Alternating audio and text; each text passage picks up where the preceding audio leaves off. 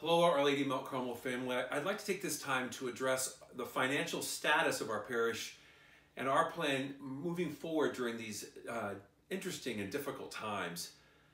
I've met with staff members and the Parish Finance Council, and with complete trust in divine providence, we've determined that we can continue to pay the employees of Our Lady of Mount Carmel Church their normal wages during this pandemic. I'm so grateful and inspired by the hard work of our employees, especially at this time as they continue to teach our children and spread the good news to our parishioners.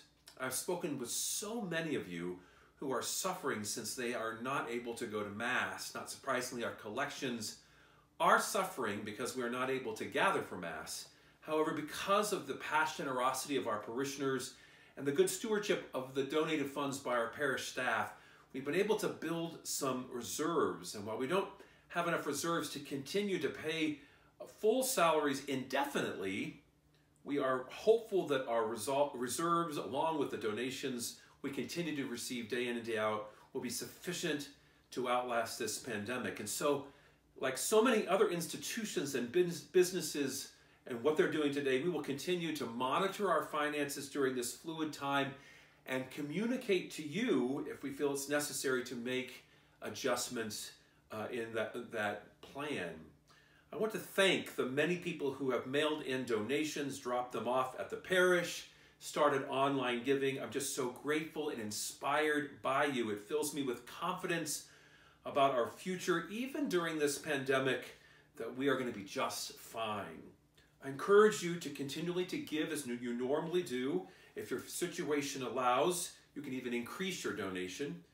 If you've lost your job, please know that we understand. Email me your name so that the priests and the sisters and the staff can pray for you that you'll find a good job, even a better job than before. If you normally dropped a donation in the collection basket, please consider signing up for that online giving. You can find a link to the online giving on our website at www.olmc1.org. If you're not comfortable with electronic giving, some people aren't, and you prefer to still write a check, you can simply drop it in the mail to our parish office.